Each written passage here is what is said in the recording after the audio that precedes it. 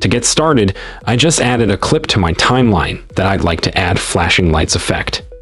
Let's begin by right-clicking in the project panel and going to New Item Adjustment Layer, and then position your time to do where you want the flashing effect to start dragging your adjustment layer under the timeline of the time head's position. Now position the time add to where you want the flashing lights to end during the end of the adjustment layer to extend it to the time that's position. Next, go over to the Effects Panel Type Strobe into the search box. Drag the strobe light effect on your adjustment layer. Make sure your adjustment layer is selected and then go up to Effect Controls under Strobe Light. I'm going to start by changing my stroke color to black, and then I'm going to set the stroke duration to 0.07. And I'll set my stroke period to 0.15. You can experiment with these two values, but I found these best for getting quick flashes.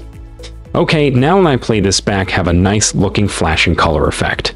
If you want to use different colors like white, just change the stroke color. Solid colors like this don't look super great though, so I recommend increasing the blend with original setting to get an opaque color. Okay, now it looks a lot better. Alright, and that's it for this tutorial. Thanks for watching, and see you next time.